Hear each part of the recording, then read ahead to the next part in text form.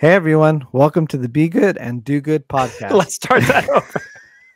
Was that too loud? Did I No, it's not that it was too loud. Cracked. Your voice cracked, like really obviously. Oh, yeah. I didn't. It was the loudness was fine. Just Do good, be good. minimize the energy, Right. the enthusiasm a little bit.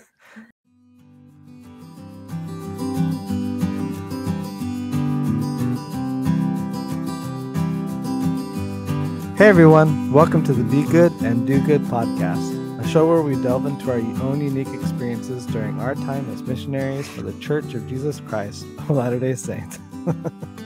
I'm your host, John, here alongside my brother and co-host, Jake. Also joining us for this second part of our two-part episode is our sister, Briana, and they're laughing at me for some reason. We're laughing. John recorded this just once before, and his voice totally cracked like a prepubescent child. Just the first time he tried recording this, so we were trying so hard not to laugh, but I couldn't keep a straight face. But Sorry. no, It's all good. Let me introduce our sister who's here with us. Briana is the mother of two beautiful children and wife to our favorite Idaho native, Tony. She has written an article online in the Young Adult YA Weekly for the church called Moms Facing Uncertainty, You Never Walk Alone. An article about moms who face difficulty when they find out their children have developmental delays and trusting in the Savior and his ever-reaching grace and atonement. We will have the link listed in our episode description. She is also an avid book reader, reading over 100 books in 2022. Yeah. Briana served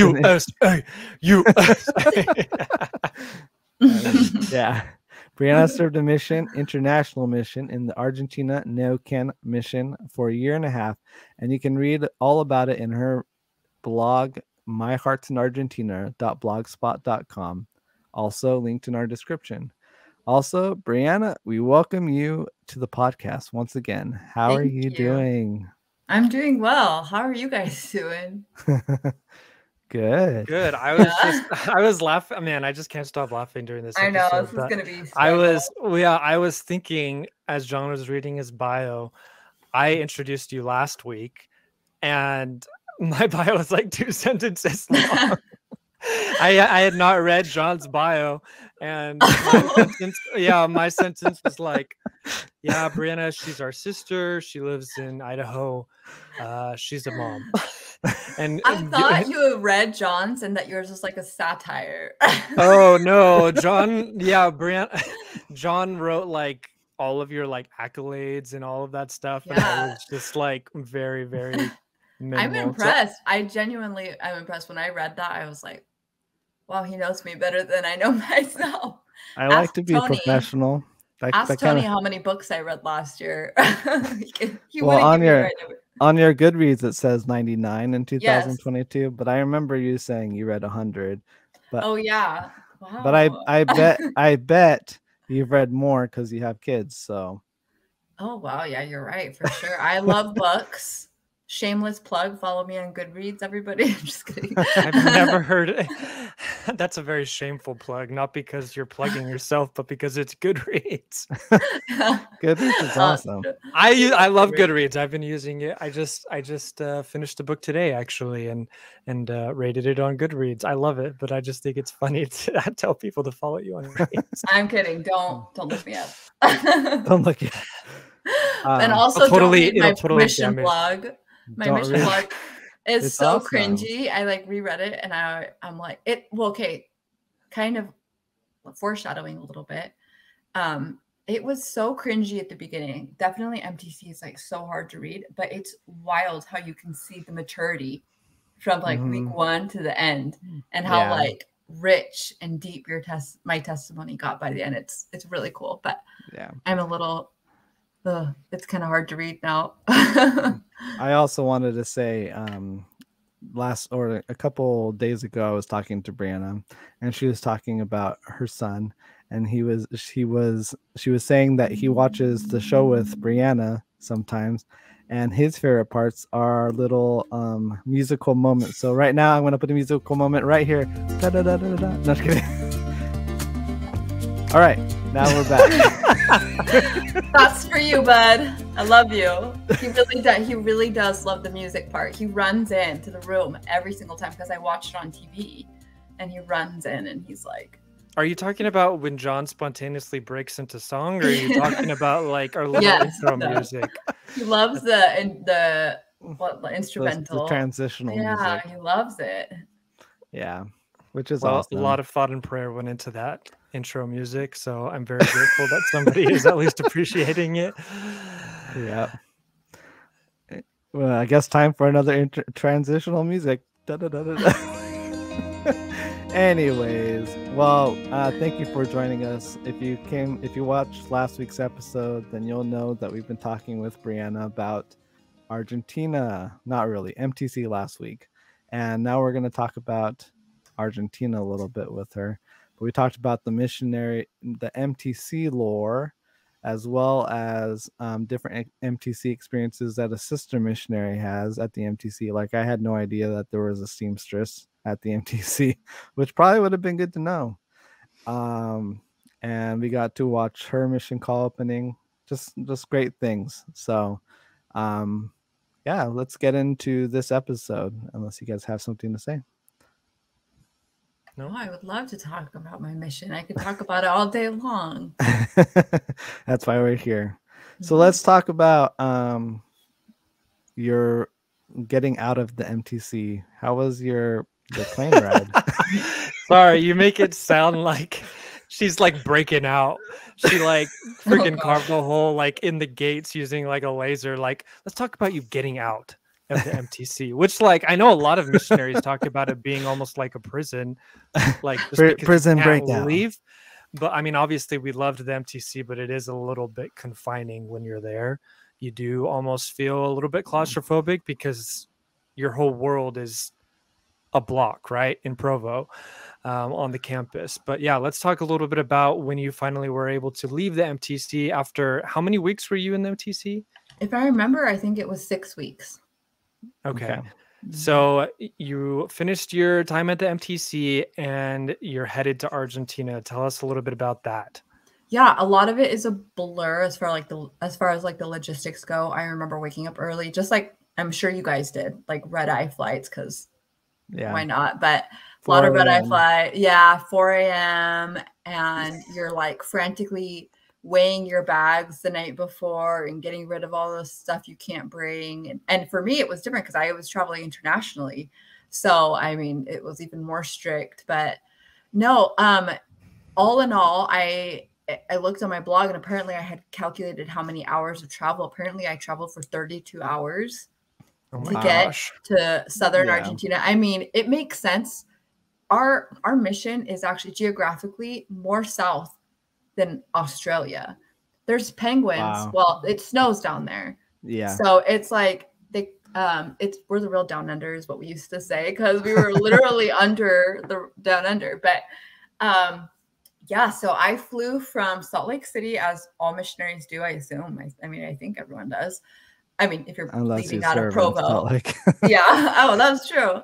But I flew out of Salt Lake City, and we flew from Salt Lake to Los Angeles, which is crazy because I grew up in California. So it was weird. I remember feeling like weird about that, just like flying into LAX. So we flew to LAX, and I don't even think we got off that flight. I could be remembering this wrong, but then we flew to Atlanta, which a lot of missionaries fly through Atlanta. That was fun. That was really cool. That's cool. And then from Atlanta, we flew to Buenos Aires. That was the longest flight. You get meals on the plane, which was really fun. And you pray that you're sitting next to somebody you know. I mean, because that's your first experience out in the real world. You're like, oh my gosh, am I ready to like teach? Yeah. But I remember sitting by one of my good friends that was in my district, sister missionary, and we had a blast, but we were exhausted, as you can imagine. Yeah. I believe it was a 13-hour flight from and like I said, I could be remembering all of this incorrectly, but from Atlanta to Buenos Aires. Buenos Aires, yeah. Yeah. So when we got to Buenos Aires, so this was in the boom of missionaries. And the crazy part about my mission was we got 70 missionaries in the same day. So Wow. All the visa waiters basically got their visas at the same time. Wow. So they all came with us. And then I just got out of the MTC. So I was there. So we had visa waiters, MTCers, people who were like fast track MTC that weren't like in our district. They were there. So we had 70 missionaries. Okay. So all 70 of us. And so not all of us were on the same flight, but I just remember landing in Buenos Aires and just seeing hordes of missionaries as far as the eye can see. I mean, and I want to say most of us at that time were American. I think we were all American.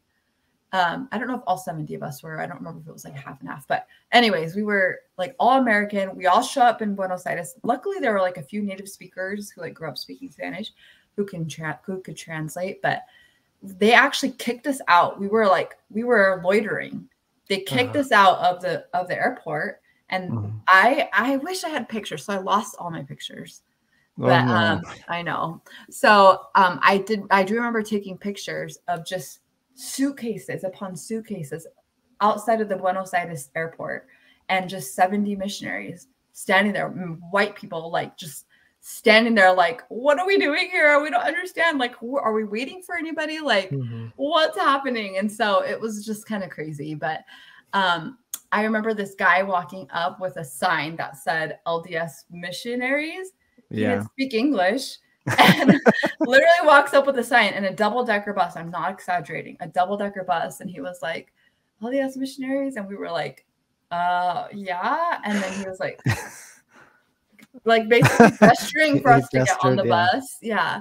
So we followed him on the bus. And then afterwards, all of us were like, why did we just follow this guy that we don't even know? Like, we're like, wait, that was the dumbest thing we've ever done. We don't know him, but it turned out okay. I mean, he was holding the sign, so yeah, you can't argue with the sign. You can't like fabricate a sign super easily. Especially an English sign that says LDS missionaries. Yeah. As you're describing this, I just feel bad for like the Argentinians, what they must have thought at the airport, just seeing this flock of missionaries just show up and being like, they're invading. Like they were over it. Yeah. So anyways, that was the exciting part, but I could be wrong about this, but I think it's a 5-hour flight from Buenos Aires to Neuquén. Maybe not. I don't remember, but it's another little jaunt to Neuquén. So, and I just remember how it felt to fly in, and there were orchards like all along the side of the airport. And I'm like, that's cool. Wow, this is interesting. Like, this is not what I pictured at all. So that was really cool. And you're just like, your adrenaline is there, even though you haven't slept in 32 hours. So that was my first experience as a missionary in Argentina. It's a culture shock. And I feel like I have a lot of tidbits that you can take home with you, or you can disregard them, whatever. But if you're planning on serving a mission, and if you are called to serve somewhere internationally, prepare for culture shock and know that that's very real, and it's okay to feel overwhelmed. I definitely have. And I had the privilege of going to South America a few times in my life before I went on my mission. And that 100% helped me, 100%. Not everybody has that experience. And I was still overwhelmed showing up and being like, this is new. This is crazy. Yeah. I'm like shocked that it took you 32 hours. Like, but I understand, because five different airports. I was looking it up, and you probably see in the show notes that from LAX to Buenos Aires, it's only 14 hours straight on. So, oh man, you got shafted. It could have taken 14 hours. Well, I guess it would have been 14 plus 5 if it's from Buenos Aires. 14 plus 5, so 19 hours instead of 32 hours. That's almost pretty half. significant. Yeah, but that good old tithing money paying for those non-direct flights. I know. You gotta love it. Yeah. No, yeah, the church is very thrifty, and that's one of the best things about the church. But man, yeah, that would have been nice to have it only be 19 hours as opposed to 32 or whatever. Yeah. so long.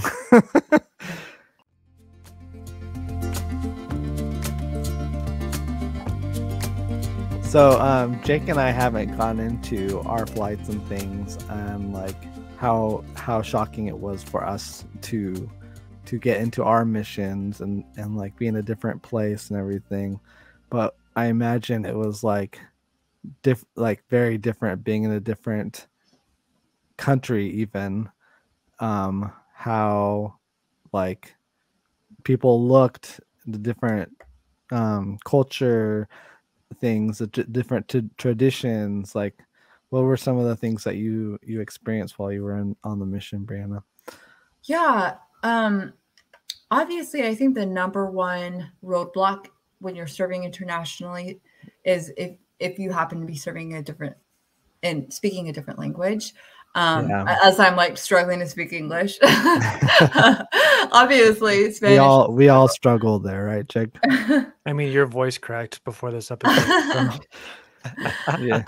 Here's the thing, like all I know is this international mission that I served, but I think you make a valid point that you get a culture shock in every mission. You could be serving in Temple Square and you'd still be like, what is happening and where am I and who are these people? And but losing the ability to communicate is really humbling. Definitely. Yeah, I bet it would be. So it is, and most people are really nice about it, but not everybody is going to be nice about it, and you have to kind of adapt to that and always remember who you are and who you're representing. Genuinely, that sounds kind of like a kind of a seminary answer, but there's a reason it's a seminary answer. I remember it wasn't me, but I had a companion who received ridicule for the way she spoke Spanish. Oh, and that's really tough. I received ridicule for the way I spoke Spanish on the mission, and I was serving stateside, so like I bet even being in a different country, that's like even worse, Yeah, exactly. So I think that was a huge thing that you have to learn, that you have to adapt to. And obviously, like, culture is going to be different everywhere you go. And specifically in Argentina, the one thing that was wild was they have what they call siesta, which is where everyone goes to sleep or rest, really, not necessarily sleep, but no exaggeration, you can't shop between the hours of 1 and 4 p.m. So as a missionary, it's not even just shopping. It's like nothing is open. So if you can't go to the movies, I mean, although there weren't really, we couldn't go to the movies anyways. Were you going to the movies on their mission? Yeah, apparently. No, but it's weird. It's like, and as a missionary, I don't even know what the schedule's like now. So Jacob, you'll have to tell me, but like you wake up, you're supposed to study, obviously, breakfast, exercise, clean. On Mondays, you're supposed to clean. And typically that could take a long time, an hour, hour and a half. And for us, we didn't have public libraries that we could go to, or iPads now, or whatever.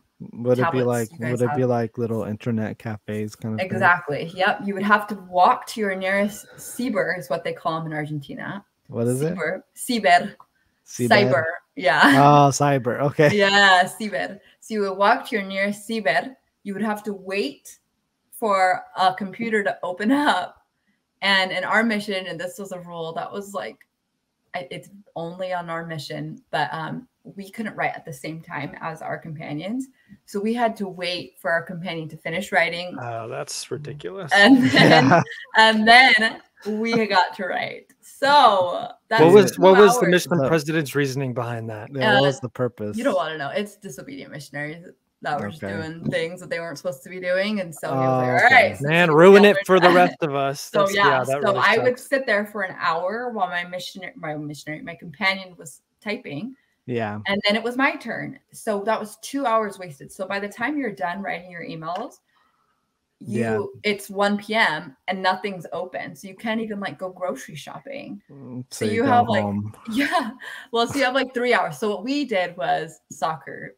which I kind of have beef against it because I wasn't very good at it. And I was so bored of it after like doing it literally every single Monday. But honestly, it was fun and I enjoyed it. And I did make a goal once and it's ingrained in my memory. But that's what you do. You go to the capisha, they say in Argentina, because they have the accent.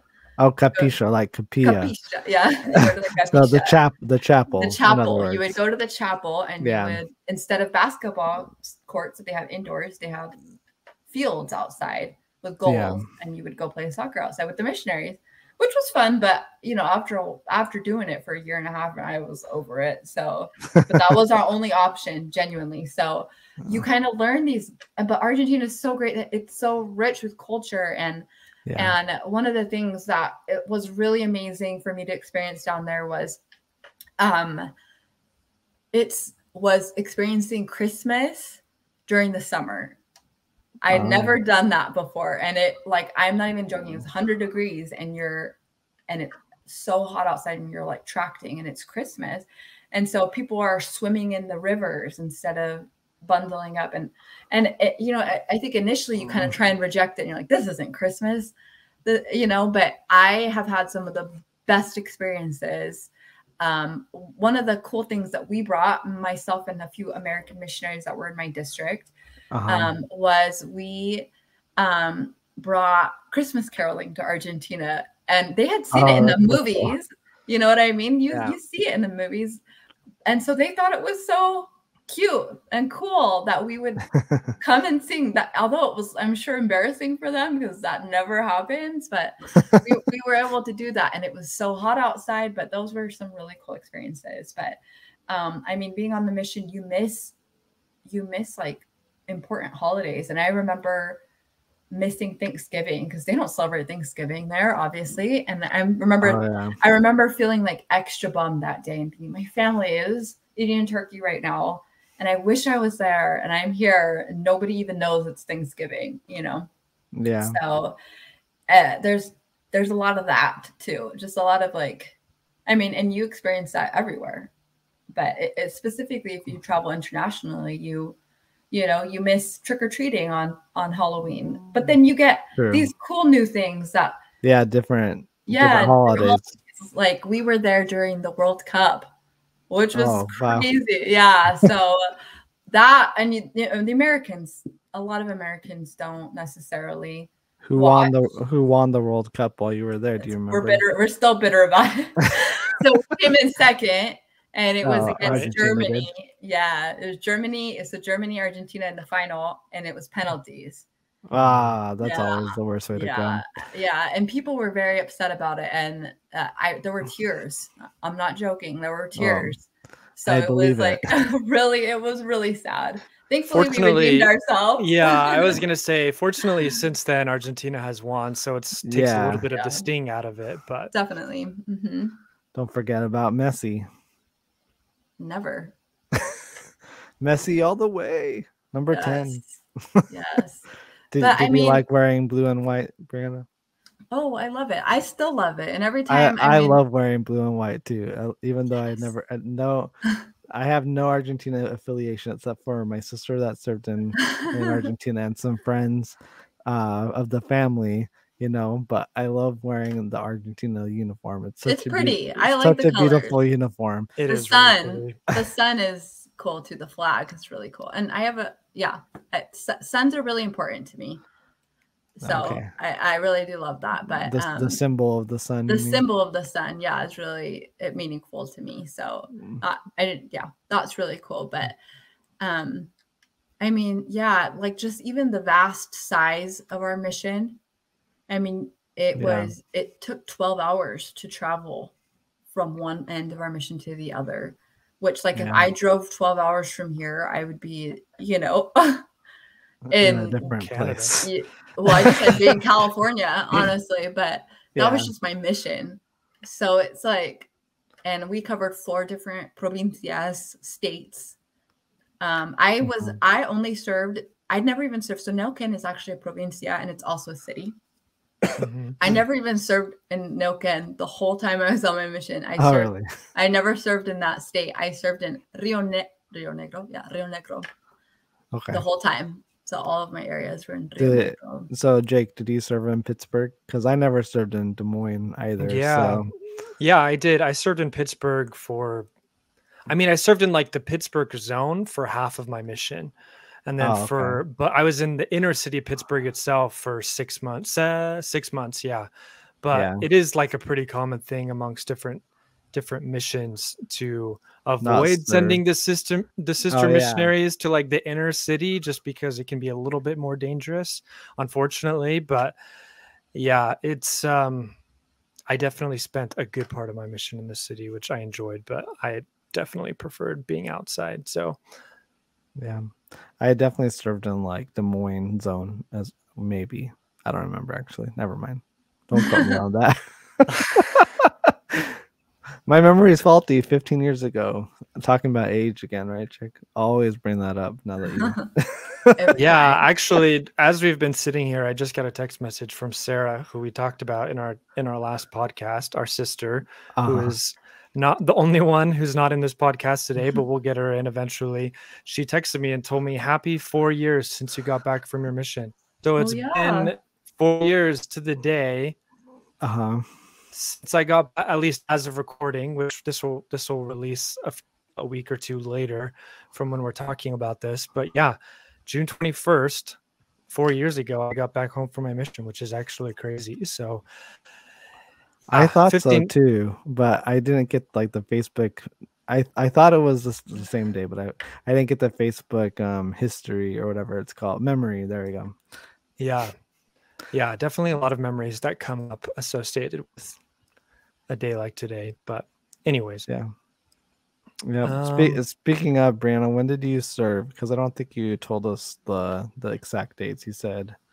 So I served August 28th, 2013 to February, I don't even know what day, February 2015. Gotcha. Yeah. Cool. See? Yeah.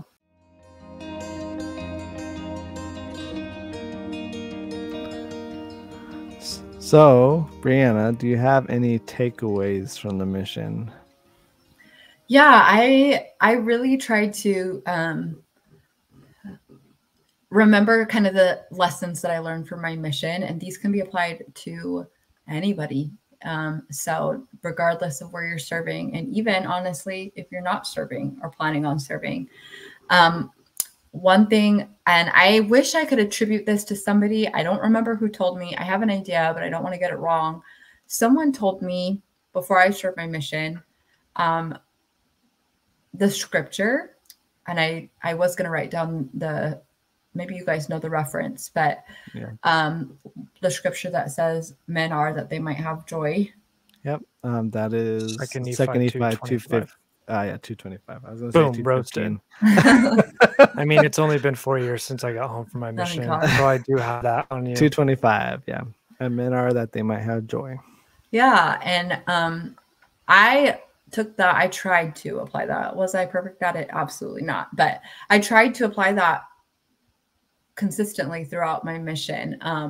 He reminded me, the person who told me this said, if you're not having fun, then you're not doing it right. And I just love that, because I feel like there's so much pressure sometimes as missionaries, and that you need to kind of find joy in every day, as hard as that can be sometimes. Do as best as you can to find the little nuggets of joy and happiness. And specifically for me, it was like the humor. All of us have the funniest mission stories. Everybody you ask can have them. But I mean, I got bitten over 50 times, which was not funny at the time. But now, like, thinking about it, like, I have pictures of like just my arms covered in bug bites, and I had to get like the thickest pink lotion and slather it, and I had to go out in public with like pink arms and legs, and that happened on my mission. There was once, I talked about the language barrier. There was one time when I was bearing my testimony, and I accidentally told an investigator that I felt the spirit on the roof instead of in my heart. So pecho, or like chest. Pecho is like chest. I felt the spirit. Techo. And techo is the roof. And I remember her looking at me like, what? The spirits on the roof? And I was like, I remember like panicking and being like, what did I say? What did I say? What did I say? So, and you're going to have lots of that on your mission. But I was bitten by a dog 3 times. The same dog? No. Oh my gosh. And he had a vengeance towards didn't get rabies. I don't know how I didn't get rabies, but I was bitten by a dog 3 times. I was tapped by a car. I like to say I was hit by a car, but like I was tapped. I was tapped by a car. One of my companions, her favorite thing to bring up, and it's our favorite memory together, is we went to get some. We had dropped off we had lived on top of a meat. What is it even called? Carniceria. And so our apartment was meat shop. Yeah, like a meat shop. A butcher, yeah. A butcher, yeah. And we had dropped our stuff off, and we're gonna go downstairs to get some dinner. And I was like, let me go run to the restroom. And I had tucked my skirt into my garments, and I was walking around like that the whole time. And she still brings that up, and it's so funny. And that is like, sisters, be careful, because that is a very real problem that we all have to deal with. But I missed plenty of bus stops. You have people hitting on you all the time on your mission, and we had lots of people hitting on us, comparing us to fried bread. And the way I mean that is by like, I had a very dark complexioned companion, and I'm very light skinned, and he would kind of talk wryly about how he preferred dark fried bread as opposed to light fried bread. And I was like, what are we talking about? It was really weird. This guy is brilliant. This is flirting at its finest. Oh my gosh, it was wild. So I just encourage everybody, even every day now, our RMs, like myself, even, I need to remind myself, just find things to laugh about and try to look for the good and the joyful things. Did you ever get hit on, Jake? Actually, yes. Now that you bring it up, there was one time I was walking by the side of the road, because I feel like you do that all the time as a mission, at least stateside mission. I don't know how different it is internationally, but we just would try to save miles because we had cars a lot of the times, which unfortunately international missionaries don't have quite as frequently. But we would walk along the road just trying to save miles, and this van, like full of just like teenage girls, just drove. We were walking past the Dollar General in Pennsylvania where I was at, and this van full of teenage girls was just like, ooh, and they were just like catcalling towards me, and specifically me, which I was very proud of, because my companion at the time was actually a pretty good looking dude, but they were like, they were interested in me, which I wish I could say I was surprised, but yeah, no, it definitely boosted my ego a little bit, I should say. Oh no. I don't know. Like a couple of my companions got hit on more than me. I don't know. I was always I didn't get hit on that often. So this is why I distinctly remember. It's different being a girl, for sure. No, it's very different. It is. Yeah. It happens way more often, and it happens from a bunch of creepy guys. Yeah, it's creepy. A lot of old people as well. Like oftentimes I've heard where old men will meet with the sister missionaries purely because they're interested in the sister missionaries, which is good. Yeah, it's creepy. Let's change the subject. Stay safe out there, sisters. Yes. Please be careful. Yes, absolutely. It's not. Pray before you leave the apartment every single day. Yeah, seriously. Do what you can, because it all makes a difference. I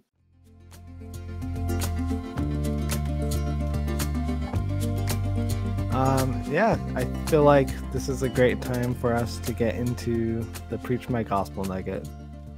Go ahead, Briana. I missed the boat there. So what I chose can be found in chapter 7. How can I better learn my mission language? I thought, since I'm specifically talking about international missions, this was appropriate. It's funny how like you have an idea, and then this is kind of where the Spirit leads you. President Thomas S. Monson taught, there's one language that is common to each missionary, the language of the Spirit. It's not learned from textbooks written by men of letters, nor is it acquired through reading and memorization. The language of the Spirit comes to him who seeks with all his heart to know God and keep his divine commandments. Proficiency in this language permits one to breach barriers, overcome obstacles, and touch the human heart. And I just hope that if you are feeling overwhelmed about going on a mission in a language you don't speak, or if you feel overwhelmed in speaking your native language, I mentioned this in the past last week when we were talking. I mentioned that I don't feel confident talking. I genuinely don't. I like have no confidence in my speech abilities. And I just know that when you're doing the Lord's work, specifically preaching the gospel, that the Spirit is the one who's speaking, and you don't have to worry about it. And he will, like he says, he will touch the human heart. That humanity is good. I believe that. And I think people are good. And if you're trying your hardest, they will understand you. And I think we all speak that same language, no matter where you go. Yeah, I did not speak a different language on my mission, but I definitely saw that as well. The Spirit is absolutely the teacher. We say that time and time and time again when we're talking about missionary work. It's one of those things that's ingrained in your mind in the MTC, but especially on your mission. But I definitely saw while I was testifying that whatever it was that I was saying, whether I was eloquent or whether I was maybe not so eloquent, the people that I was talking to, they understood what I was saying, not because of the words I was saying, but because of the feelings that they felt. And that all has to do with the Spirit. So I think it's applicable, not just necessarily if you're struggling to speak a different language, but even if you're struggling to, I guess, convey yourself in your native language, the Spirit is always going to be there to bear testimony, I guess, of what it is that you're saying and of the things that you believe. So thanks so much for sharing that, Briana. Yeah, thank you. Okay. Well, we'd like to leave you with a question. So not you, Briana, but I mean, you can answer as well. I did answer it. Yeah, you did answer this question. We want to leave our viewers this question. Sorry, I cut you off, John. Which is, did you want to serve stateside or internationally, and why? And also, did you serve stateside or internationally? Yes. And let's pause for a music break for our young nephew. Woo! All right, Jake, can you close this out? Yes. Once again, Briana, thank you so much for being a part of this podcast and for answering all of our questions so respectfully. I know we definitely may not necessarily be the best at asking inspired questions like it talks about in Preaching My Gospel, Rusty, but we appreciate you being here. And for the rest of our audience, thank you so much for listening to us today. We talked a lot about being an international missionary. We wanted to make sure that we connected and recognized that although both me and John served stateside missions, there's a vast portion of our audience or a potential audience that didn't. And so we hope that you enjoyed hearing a little bit about Briana's perspective today as an international missionary, learning the language, getting adjusted to the culture and whatnot. If you would like to reach out to us, please feel free to do so at begooddogoodpod@gmail.com. But if you feel like you'd rather watch on YouTube, just you're more of a visual person, you can find us at youtube.com/@begooddogoodpod. Please rate us on Spotify or YouTube or whatever it is that you're using to listen to this. We'd love to hear from you guys. Also, please share this podcast with anybody and everybody, whether they've served a mission or not. We just really want to get this message out there. And without further ado, we thank you and remember to be good and do good. Woo! Awesome.